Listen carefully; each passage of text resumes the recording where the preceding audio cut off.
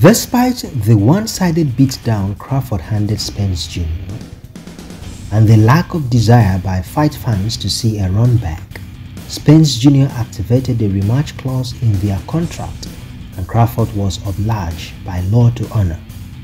More than 6 months down the line, no progress has been made on the rematch. Crawford and Spence Jr.'s next opponent remain uncertain.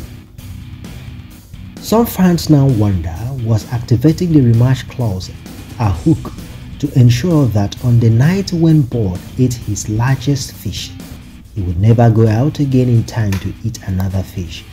Or is the delay actually a tactic to ensure that each catches up more with Crawford by the time both fighters finally step into the ring, event of which may make it easier for Spence to beat Crawford? In the build-up to the fight and shortly after the fight, a number of fighters were in the mix of Crawford's next opponent. There was Jumel Charlo, which Crawford later said he was not interested in anymore. There was Jaron Boot Ennis, whom Crawford said he was not interested in because he would get no credit for the fight. There was Canelo Alvarez, who has rejected the possibility of fighting Crawford because he will not get any credit in the fight. There was Tim Tszyu, who later lost his WBO world title to Sebastian Fundora.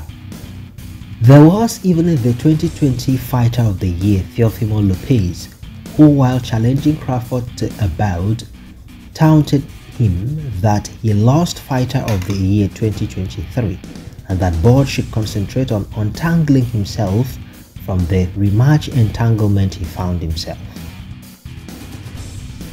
Crawford's promotional contract with PBC has expired, and from the look of things, his rematch clause with Errol Spence no longer holds sway. But Board is yet to find a worthy opponent, as he is not ready to fight for 6-digit million bucks in lieu of 7-digit million bucks. Life is a band. Protect yourself at all times. Fight hard, fight clean.